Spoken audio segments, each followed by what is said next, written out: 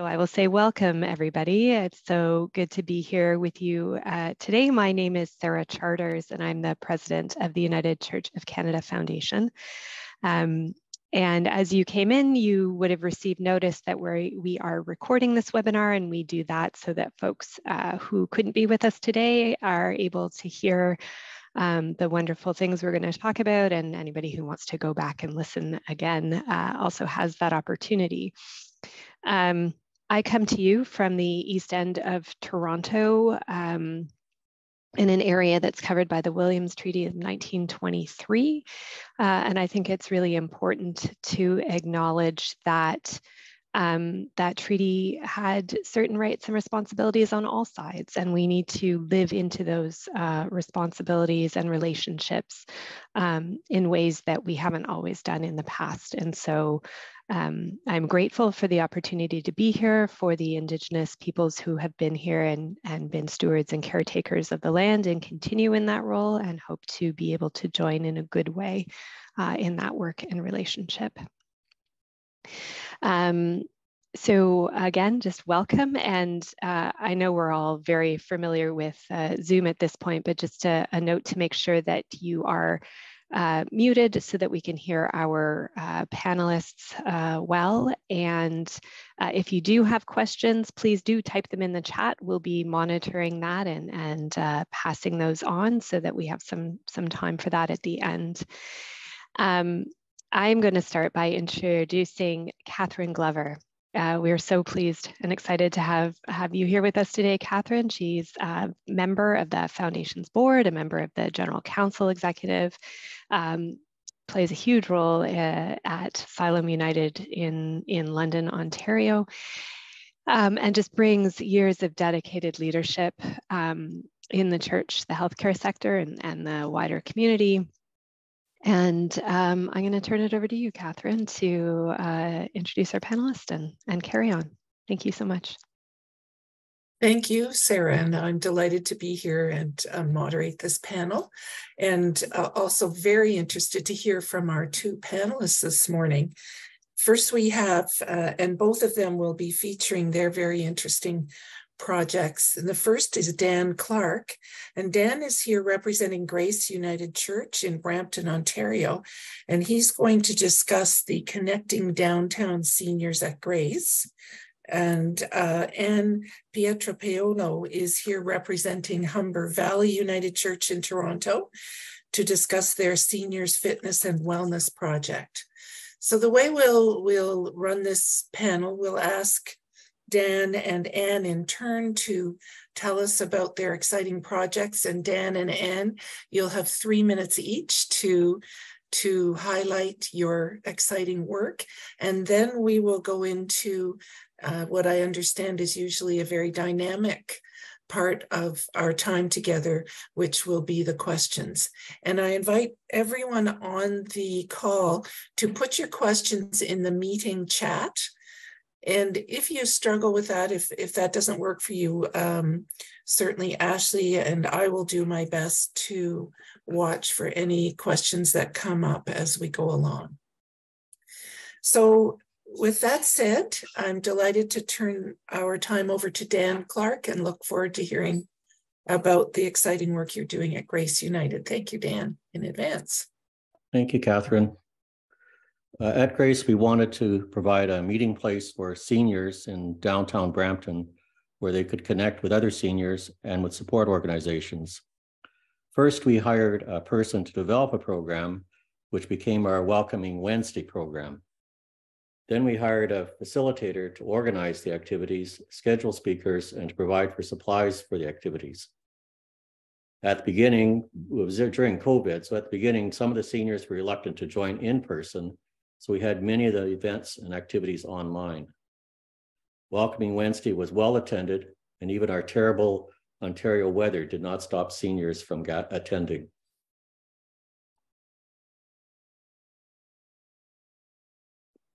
That's enough. Was there anything else you wanted to add? You have time. That was very efficient. Oh, Well, you wanted 25 words or less, so I gave you the 25 words or less. Yeah. Well, you have 3 minutes to tell us more if you'd like to. You had other questions. Will we be answering them?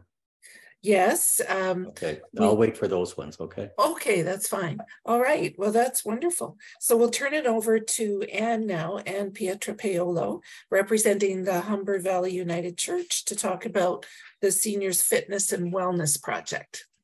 Thank you so much. I'm really happy to be here to share with you a little bit about our process and the program that has developed over the last 3.5 years. And really, it goes back a long way at Humber Valley United. Humber Valley United Church had many programs, and many seniors took part in these programs, but they realized that formalizing the programs as part of the strategic plan for the church was very important. So I came into the role 3.5 years ago when they decided to hire a seniors program coordinator to make sure that that pillar of the strategic plan came to fruition. And I began to work here just a month or two before the pandemic. And we had a number of programs that we wanted to continue and explore. And what the pandemic did was it really opened the door to find new ways to reach seniors in the community. So we're located in Etobicoke, as part of Toronto, West End Toronto, and we have one of the highest populations of seniors and very few community centers and services in the area. So we felt there was a space for our church to come in and provide programs for both the congregation that was aging and for the community. And we were able to launch a number of Zoom programs through the pandemic. And we started with fitness and yoga and seated dance. And then we just kept exploring new programs. And we've continued. And we now offer at least 15 programs in a variety of areas, health and wellness. We have arts and culture, social and lifelong learning, and faith and spirituality. And that's where we are today. We release a program every 3 months, and many of our programs reach people in the community as well as in our church. And another piece that is very critical to our program is what we call community care. And that is when we prepare a variety of outreach materials that go to seniors in the community. And we do that by partnering with other local community organizations. So together, along with those organizations, we prepare a variety of kits that go out to seniors in the community. Most recently, we did some herbs and vegetable plants for container gardening on balconies. Wow, another exciting project. Thank you both. So a couple of questions spring to mind for me. And maybe I'll just kick it off and invite folks who are watching to start putting your questions in the chat, and we'll be delighted to get to them. One of the common things I hear you both talking about, and I'm interested in this, because all good work takes time and good people. And it strikes me that you both have, Dan, in your case, you have a facilitator, and in Anne's, you have a seniors program coordinator. Wonder if you could share with the participants how those roles came about, how you funded them, and also how many volunteers are involved. And maybe I'll start with Dan for that one. The facilitator came about because one of the first things we did was hire somebody to develop the program. And that person, in the plan they developed, said that we should hire somebody to actually organize the activities. Mm-hmm. So we used a grant from the United Church Foundation, the Seeds of Hope grant, to first hire somebody and then to develop the program. And then we hired a facilitator to run a pilot project. So this was all in the middle of COVID. The facilitator is still with us and is starting to expand the program. We ended up calling the program Welcoming Wednesday because it was on a Wednesday. And we wanted to welcome the community. The facilitator is starting to start a themed Thursdays. They like WWs, TTs. So I'm not sure what that's going to look like because that's just kicking off. So we are expanding the program, and this year we were using funding from a couple of sources. We have some federal money and we have some City of Brampton money. The facilitator has found a lot of speakers that we've used, that we've come in and done talks on safety, on exercising, and we were able to do some of those online as well for people who did want to come out. That's great. So it sounds like the Seeds of Hope grant from the foundation helped you kick off. It was critical. We wouldn't have been able to do it without the Seeds of Hope grant. That's good to hear. And how about you, Anne? Definitely, the Seeds of Hope grant was the foundation for this program. So we had an initial Seeds of Hope grant that did allow myself to come into the role, and I was developing the program in coordination with a group of senior volunteers here at the church. That is our Seniors Advisory Committee. And that Seeds of Hope grant allowed for me to be here and do that work along with the seniors here. And then over the last 3 years, we were able to receive more grants, which allowed us to continue. And we built upon that. And now we are part of the new Ministries funding. So we are just entered our second year of a new Ministries grant. We also receive money from the federal government for the New Horizons for Seniors program. And we have a large group of volunteers who have been involved at Humber Valley in one way or the other for many years. And we also have some new volunteers along with our partners. So that's how we're able to continue to grow.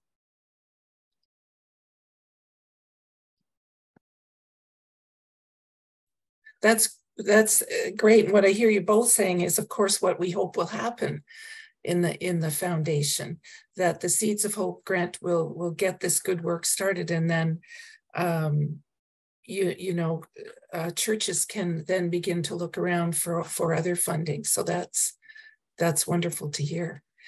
So I now see that there are some questions coming in the chat, and I will start going through those. And Salome asks, do any of your programs deal with homeless seniors? Can either of you answer that, Anne or Dan? If I may, our program is able to support seniors who may be experiencing housing issues through our partnerships, where our particular church is located in Etobicoke. We don't, in our immediate vicinity, see a lot of homelessness, but we know that in Etobicoke, there is a great deal of issue facing seniors and housing. So that's how our interaction with our partners, our community partners, help us to reach those seniors. So we deal with a local food bank and also an organization called Maybell Arts. And both of those community partners work with seniors as well who are experiencing homelessness or housing issues. And that's so exciting. And what I hear there is we're not in this alone. And absolutely. And when we work with partners, we're stronger, aren't we? That's wonderful. Right. Dan, did you want to respond to that? Grace United is also home to Grace Place, which is a community hub in downtown Brampton. And we have an organization called Regeneration Outreach, and they provide breakfast 365 days a year to the homeless and marginalized in downtown Brampton. And we are right in the center of a homeless crisis in downtown Brampton. We have a lot of ravines where the homeless are sleeping, but they can come to breakfast 365 days a year. And because they're there, all the agencies can come in and help them. They can have ID, help them with ID. They provide them with health care. They provide with whatever they can. They'll even try to find places for them to live. We have some of those seniors, some of those people who are homeless, who are marginalized, are seniors. There's quite a few of them in downtown Brampton. And we had done a needs study for Grace Place to identify what was needed in the community. And yes, the homeless was top of the list, but also and very near the top was that the seniors were underserviced in the downtown area. So we wanted to expand what we were doing with the homeless. We wanted to say, well, let's look at the seniors as well. So that's why we started the seniors program. Well, you know, I think we're seeing this across the country, aren't we? People who are really struggling, living in tent cities, and they're just so vulnerable. And there's such a huge role for us as churches to reach those people and partner with others to do so. So that's great. There was a question from Barb to everyone: how do you fund your projects? I think both of our panelists have spoken a fair bit to this.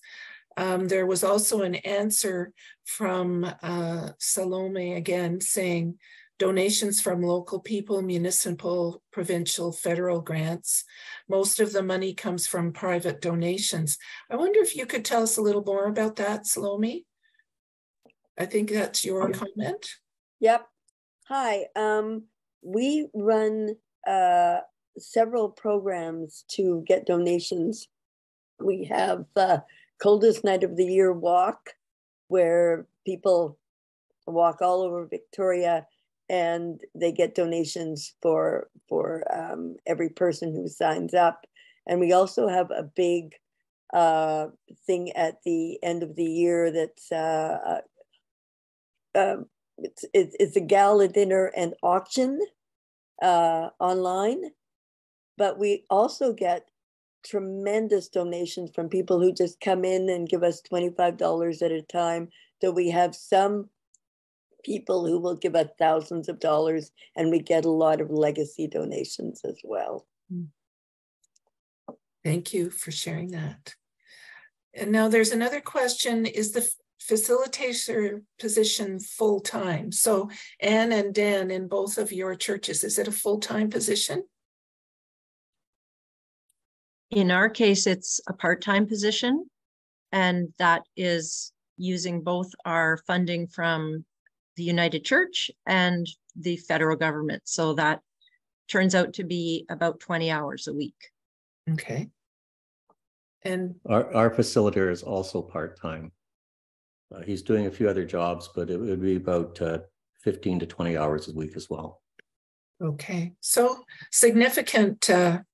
a significant amount of time every week to keep programs like this underway. Do your speakers come and speak for free? Anne or Dan, or maybe Dan, you spoke mostly about the speakers.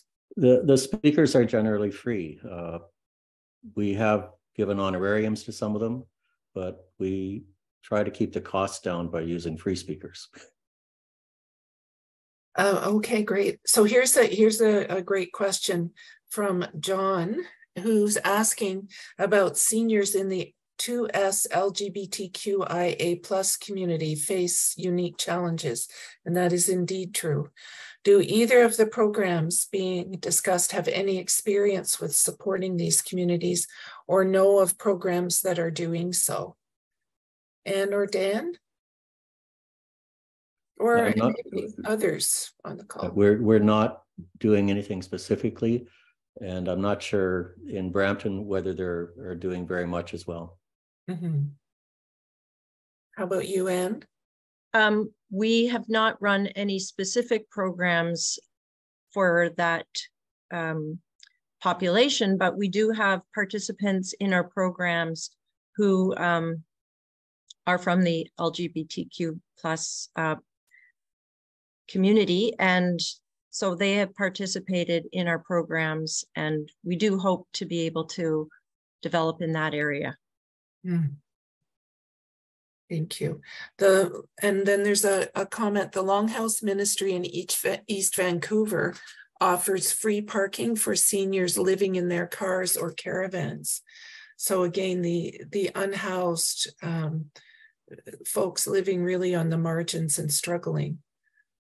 So Barry, if you're with us still, is this so the seniors can park there and live there for periods of time? Yes, that's true. One of them actually, well, two of them have actually become somewhat regular volunteers with and at the Longhouse Church. We're a very small church in the East End of Vancouver. It's much the size, similar size to a country church, but we feel it incumbent on us to maximize our hospitality. I mean, there's, as any of you know, trying to make your facilities available, it's a mixed blessing in many ways. The albatross of trying to run a building and have other programs going on, including out-of-school care programs and groups that rely upon a certain degree of privacy or confidentiality because they're struggling with recovery from addictions, etc. Sometimes they clash with people who are homeless, even those in their cars or caravans, but they tend to be somewhat, at least having a place for a degree of privacy lends a bit of stability to people who are not adequately housed. But seniors, as many of us are seniors, of course, on this very website webinar, have wisdom to distill and share if we can, and sometimes we need to be coached and coaxed, you know what I mean? So that we're not afraid to kind of name what it is we think we may, in all humility, have wisdom to pass on, but at the same time still struggling with all sorts of issues, including the angst of facing, of admitting our mortality and facing our death. Yeah. Thank you for that, Barry. More questions coming in. Obviously, someone who's on a Ministry and Personnel Committee who's asking, are the positions over, because they're 20 hours, do you pay benefits and pension? So someone who's paying attention to budgets. So Dan and Anne, can you answer that? We do, yes. You pay those, okay, Anne?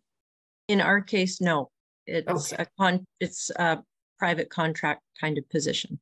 Okay, so there's different ways to approach it. Okay, just carrying on in the chat here, Salome is telling us Our Place Society are very active in supporting LGBTQ population, take part in Pride events, and are active in welcoming all. It's good to hear. Can Seeds of Hope go to intergenerational programming? And this person is Pauline, who is thinking about community kitchens. Maybe Sarah, can you? And maybe you did answer that in the chat. I was typing, but we got here, so it's faster to just say. Seeds of Hope supports a variety of programs and projects, intergenerational for sure. There are some funds that are more focused on environmental projects or programs, or children, ministries, youth at risk. So I would really encourage folks to check out our website, which I'm hoping one of my colleagues will just put it in the chat for us, so I don't have to type and talk. And just take a look at the variety. I mean, we received over 100 applications for our last round and granted a significant number of those for many different projects. So if you're thinking about applying, looking for funding for the work you're doing, please do give us a call. Eric and Jenna are our staff who are most focused on grants, and they would be very happy to speak with anybody about their ideas. Yes, and I can say, being a board member, we, the staff at the foundation are just tremendous about helping you write a grant. And what we really want to do is kickstart this really great work. So thanks, Sarah. I saw in the chat here, someone is a grant writer. And one of the things that I know, and Eric and the staff are really good at helping people with this, helping people who are novice writers write grants. So I think the question though from, let me just go here, from Anne is, how do we promote the program as a foundation, I think, within the community to increase participant numbers? Is that right? Is that the question, Anne? I hope I'm understanding you properly. And if I am understanding you properly, Sarah, you would be best placed to answer how we promote the grant programs. Yeah. So hoping that this is the question that's being asked. Yeah. Yes. We promote them in a variety of ways. Sometimes we've put ads in Broadview about it. Often we include information in our newsletters, in United Church newsletters. But Anne is asking about the individual churches, how Humber Valley and Grace are promoting their programs within the community. Okay. Perfect. So, okay, Anne and Dan, how do you promote your programs? So we promote our programs in a number of ways. We publish a hard copy guide, program guide, like this, and we make copies available in a number of locations. And word of mouth is a great way that got us started. We also have a weekly e-blast, and we post things on our website. We've connected with the local newspaper, and we are in the process of getting social media going.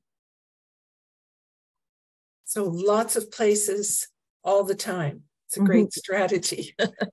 Dan? We are just finishing off the first year of a pilot project, so we're just not as organized as this. We've relied mostly on word of mouth. We do have Facebook postings. We do go out into seniors events within Brampton and have flyers which talk about the programming that's available. But we've found that word of mouth has worked best. And we've had quite a few people from the community who are not members of the church. They come to these programs and they come to them. And it was mostly word of mouth that they came. Most of the seniors are not really that digital, and they don't have access to everything the younger generations do or don't want it. So word of mouth is what they're relying upon. So I would say that's how we got most of our advertising, most of our participants.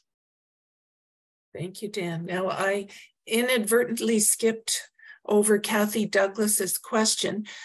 Do your groups so this is to Anne and Dan, do or take political actions for senior justice issues?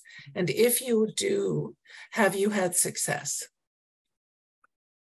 We don't have that as a priority, but we do have speakers who do talk about elder abuse, and they talk to our seniors who individually may take political action, but as an organization, we're not doing that. Okay. And Anne? Likewise, we do try to have speakers and issues covered in our program, mainly through discussion groups and so on. We haven't taken particular political action, but we do, in our weekly newsletter that we publish, we share opportunities for other community connections. So if there are meetings that are going on in the neighborhood, etc., we promote those in our newsletter. Thank you. There's a note in the chat from Salome that she goes out on the street to invite people personally. So that human touch is so important, isn't it? And that kind of fits with the next question. Are most of your participants already members of the congregation, or are they like the folks Salome's touching with her personalized outreach? So Anne and Dan, are the people that you're reaching primarily in your own congregations? At this point, I would say the over 50% are from the congregation, but we do have a lot that aren't from the congregation. We've had some of them who've come to the Welcoming Wednesday and decided that they wanted to come to worship on Sunday, but that's not the expectation, and we welcome them, of course. Mm-hmm. Very similar in our case. We have about 50% the congregational members and about 50% are in the community. And word of mouth, as Dan mentioned, has been a great way of bringing in people from the community. Also, some of our in-person programs, such as our walking groups, we now go weekly to the local mall. And that's been a way of us connecting in person with people, many seniors in this particular mall. And so now they've started to be part of our walking group. And we have a monthly lunch that is well attended by the community as well. So again, you're talking about that personal touch at the mall. We have a mall like that in London too. Maybe every city does. Maybe every city does. In terms of political action, an interesting comment from Barry Morris again, that we encourage supporting the current guaranteed livable income campaign, which is heating up, and that's an excellent point, certainly influencing our local political candidates, our local politicians to support that is a great kind of political action. Now, Nancy Painter is intrigued by the amount of donations Our Place receives from individuals. Do you specifically promote this within the congregation or have other methods of spreading the word? So that's to Our Place. I could answer that. We don't have a congregation. We're not a church. We're a faith-based organization, but we are just associated with all sorts of faiths in the city. Mm-hmm. Okay, and Sarah's just put up a link to the Social Action Act Now Guaranteed Livable Income Program. That's great. Thank you for that, Sarah. Sarah and Ashley, have I missed questions? What is your attendance at your programs? Is a question from Ian. So that would be to Dan and Ann. Again, ours was a pilot program, so we started small and we're just growing. We have about 20 to 25 people who come every Wednesday, and we'll see what Thursday brings when we bring in the themed Thursdays. Mm-hmm. And our programs have been going for a few years now, and we have a range of programs, some on Zoom and some in person. In total, we have over 1,000 different participations every month. So some people come to a number of programs, but programs such as our fitness have about 30 people per class. Some groups that are smaller might have 5 or 6 people. So each program is a little bit different, but in total, over the whole month, we have over 1,000 different participations. That's great. I just have to mention across the country, pickleball is taking over. And I'm imagining that some of us have pickleball happening in our church gymnasiums. It's the most popular senior sport in North America, so I'm told. So just an aside. Joyce Wicks from Sundre, I hope I'm saying that probably, Sundre United in Alberta, have an NHSP grant. I don't know what that is, but it's for a program called Seniors Socialize. Covers a catered meal, community resource speaker, and then approximately 40 minutes volunteer musical. And they advertise in a newsletter, word of mouth. It's been very successful, offered twice monthly. And the attendees give a small donation to help sustain, and members of the church. So approximately 60 people at every event. So back to Dan and Ann, just want to ask you, because there are lots of grant programs around, what caused you to apply to the Seeds of Hope grant program particularly? I think for us, it was the fact that you focused on seniors, so we could click that box. But it was also the size of the grant that if we wanted to run a pilot, we knew we had to develop it, and then we knew we had to run it. So we needed to hire people to do it. Mm-hmm. And the size of the grant allowed us to do that. So it was basically, you were targeting seniors. We wanted to do something for seniors, and your amount of grant matched what we wanted to do. Thank you. Anne? Well, likewise, I think the amount of the grant did allow us to invest in a position that would help us to grow. And I just think it was a very good fit for the church, and it was very open to the direction that the church felt they wanted to go in. So it felt like there was so much opportunity and a lot of support. It was a good way to get something started. And then there was further opportunity along the way, once you got it started, to go into the growth grant. So it felt like a really good stepping stones to grow. And there was a lot of support along the way, and also a lot of opportunity to connect with other churches and to have that sense of support from the foundation and connection to other churches. So we've found attending some of the sessions very helpful, and the theory of change and all the support that comes through the foundation and the United Church have been amazing.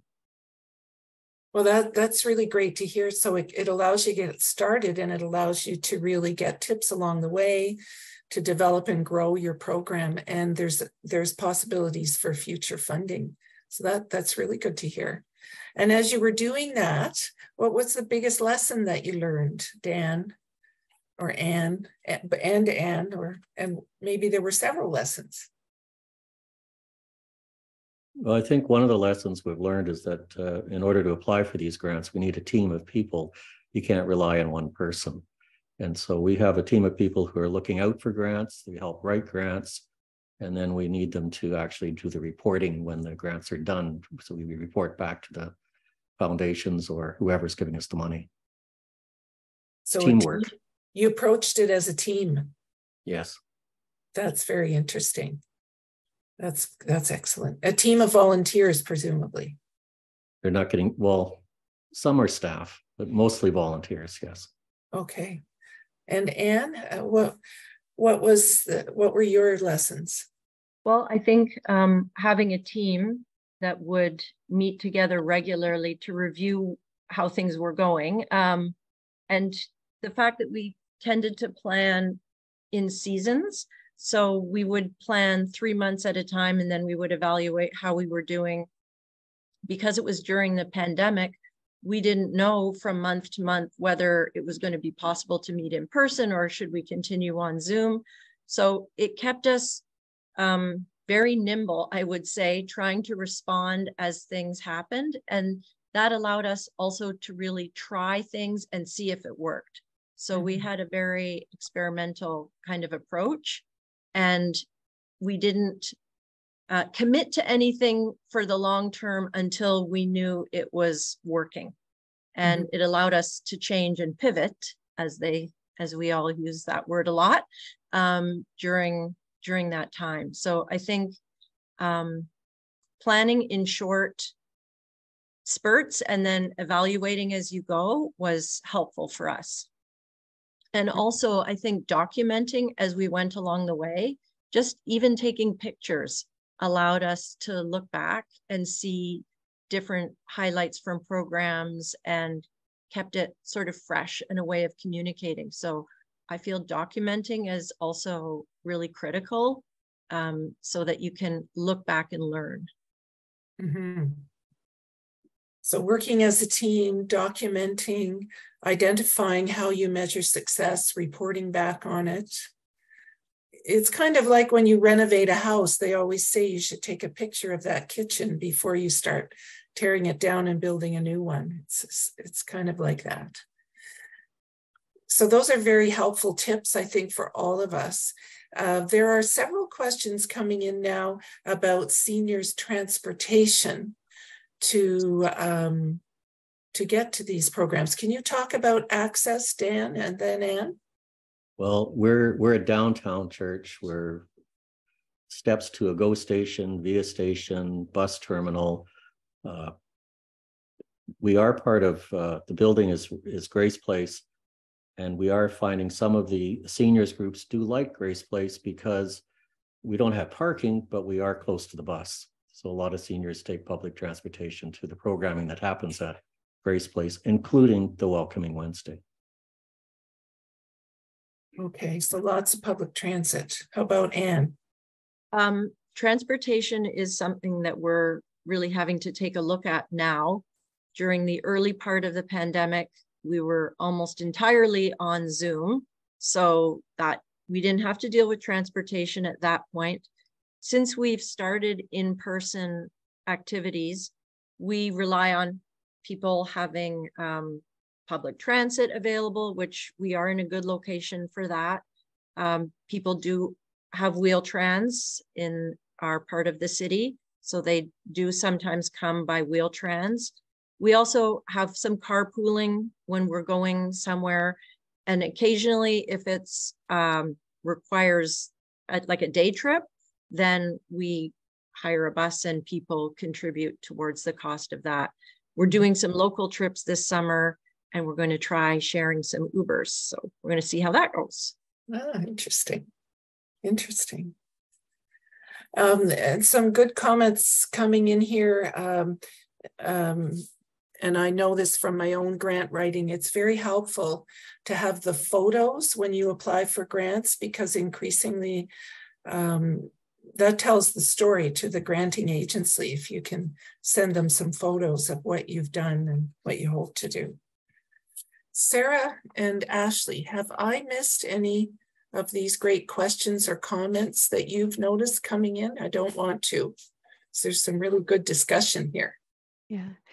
I'm just, I'm a little bit curious as to whether or not the work that you're doing starting to influence other programs or ministries that are offering. Like, are there things that have come out of the work you're doing that are maybe influencing other aspects of the congregation's life? One of the things that was a bit surprising was the youth involvement. We did hire some summer students last summer, and they were very active on Welcoming Wednesday with the seniors. But the seniors themselves started working with the youth in the congregation. And they've actually worked on 2 projects that involve quilting. They did a Underground Railroad quilt, and they've just recently done a reconciliation quilt. So that was, I think it's a byproduct of the Welcoming Wednesday that the youth were working with the seniors. So the intergenerational piece was a pleasant surprise. Mm-hmm. And how did you recruit those young people, Dan? Well, the young people that were doing the quilt were from the congregation. I see. We didn't have to recruit them, they were there. And how about you, Anne?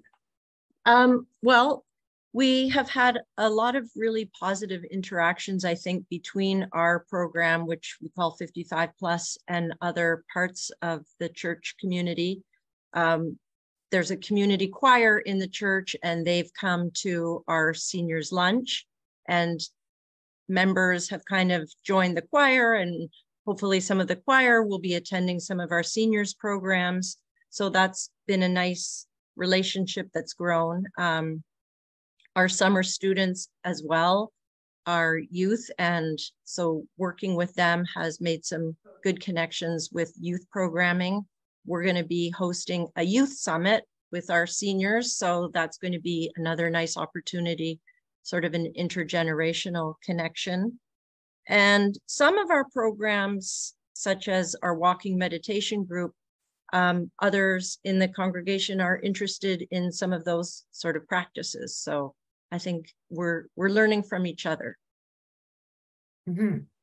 And Dan and Anne, just to be clear, when you say summer students, are those funded through the Canada Summer Jobs Yes. program? Yes, yes. Yeah, okay. Which is another great opportunity, grant opportunity for folks to be aware of. One of the things we're interested in at the foundation is what the biggest lesson you learned from this experience of applying for the grant and then starting your programs. What was the biggest lesson you learned? Dan and then Anne. I think the biggest lesson I learned is that to run any of these programs, you really need staff. You really need the money to pay for staff. Mm-hmm.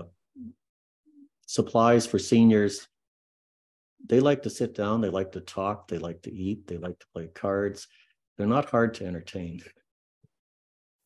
They just want to connect, come together, and be with other seniors or with younger people if that's possible. But we need the staff, we need the resources to hire people to do that. Mm-hmm. Staff resources, yeah. To organize the volunteers. We have had volunteers. That's another surprise. We've had a lot of the people volunteer and do pieces, but you need the key person, you need the staff person to motivate it all. Yeah. Just before we jump to Anne, I'll just answer Lynn's question. The summer funding is called Canada Summer Jobs. You can find it on the federal websites, and the applications are generally due in the January of the year you're looking. So Anne, what was your biggest lesson from this experience? I think, as I mentioned before, to plan in manageable chunks. So to have a bold vision and to be able to try things, but to do it in manageable chunks. So to experiment and try things, but to manage it in small steps. Mm-hmm. Good advice. Good advice for life too, not just a project. There is a question, Sarah, you may know this. I sort of know the answer, but it's from Wendy. Are the regions providing any funding focused on seniors? And there was another question earlier. Do the regions have any staff positions focused on seniors? So Sarah, you might be able to answer about granting opportunities from the regions.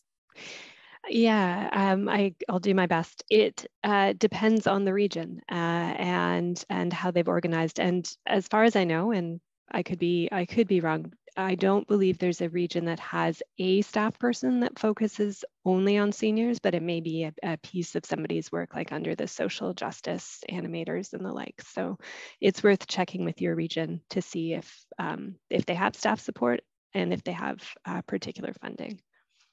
Mm-hmm. Thank you, Sarah. A note from Bill Cantillon from St. Paul's United Church in Sydney, BC, on Vancouver Island. They operate a support group for seniors in the 2S LGBTQ1A+ community, and that one is financed by a grant from the United Church of Canada. So that's good to hear.